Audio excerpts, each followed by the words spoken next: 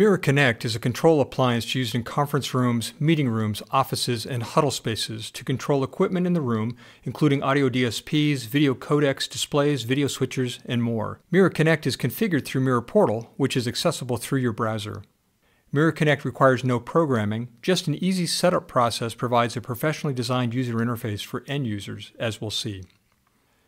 Mira Connect has a 10-inch touchscreen on the front and has a network connection and is powered by its Ethernet interface with PoE on the rear. There's a battery in Mira Connect and support for Wi-Fi if you need to move it around during meetings. There's also a Kensington lock socket on the rear panel if you need to secure the unit to the table. Mira Connect controls equipment over the network, and for devices that don't have Ethernet interfaces, global caches IP to RS-232, contact closure, and IR interfaces are supported. To get started, log into your Mira Portal account. You'll need to create one the first time. Once you're logged in, add your customer's organization name, site, and location, and then add a room. The room name you choose will appear on the control screen.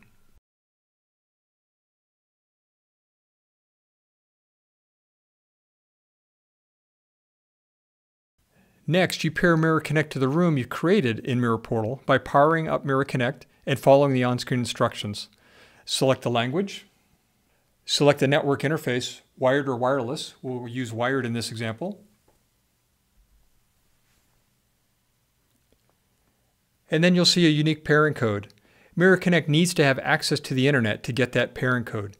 Enter the pairing code in Mira Portal, and now the Mira Connect is associated with that room.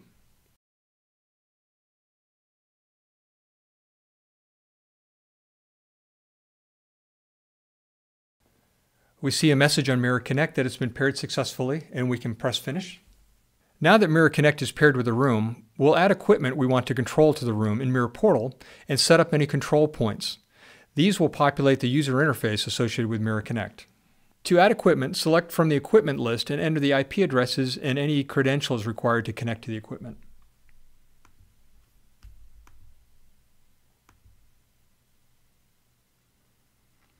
The equipment needs to have Telnet enabled so Mira Connect can talk to it over the network. There's an admin guide that has more specific information about the setup process, capabilities, and instructions for enabling Telnet on specific equipment. If you don't have real equipment or just want to experiment, you can choose to simulate equipment by checking the Simulate box before you hit Add Equipment. After entering the IP address and credentials, select Add Equipment to add the equipment to the room. Once the equipment is added, Mira Connect will attempt to connect and provide status as to whether it can control the device. If it can't communicate with the device, double-check the IP address and also make sure Telnet is enabled.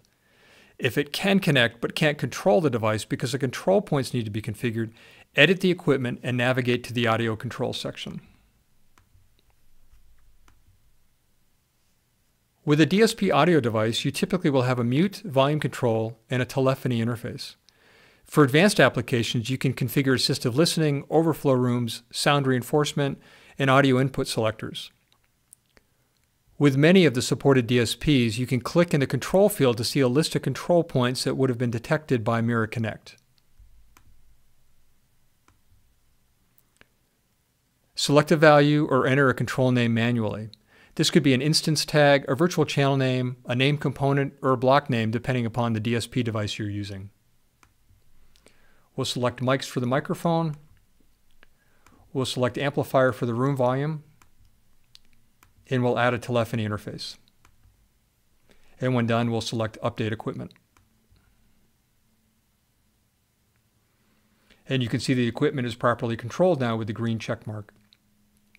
And the user interface appears on Mira Connect.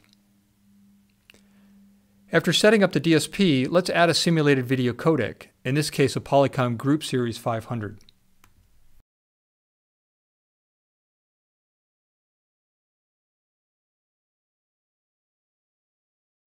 On the video inputs to the codec, we'll select a laptop connected to the HDMI input.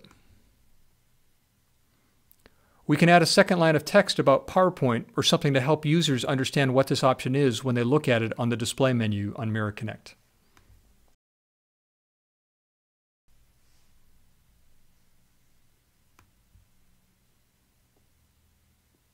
Let's also add a display to the room.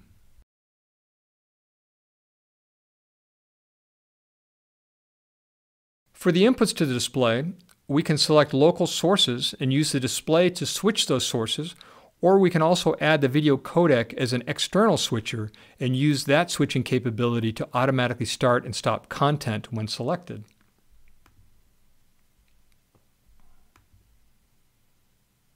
This will make it easy for users to manage content in the room. If we have another video input we want to select and only play locally, we can add that to the display and label it as TV Tuner, for example.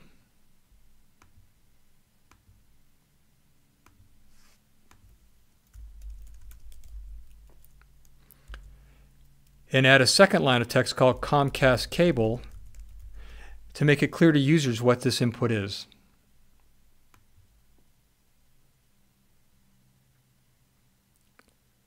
Once we've finished adding equipment to the room, we can review the user interface that's been created on Mira Connect. Here you see there's a dialer with both voice and video dial buttons. On the left are different functions including recent calls, camera positioning, and a display menu. And on the right are audio controls including microphone mute and room volume. On the display menu, we see the different sources we've configured on one menu. Selecting any of the inputs will power on the display automatically and select that source. Whether it's local to the display, such as the Comcast TV input, or on the video codec, the laptop input, for example. We see the second line of text we added to the laptop input when setting up the video codec. The red circle with the white square shows us that content has started showing from the laptop through the codec. We can customize colors, the background image, and the logo on Mira Connect by editing the site settings. By working at the site level, all rooms in the site will get the same background and logo. You can edit the visual theme and upload background and logo images.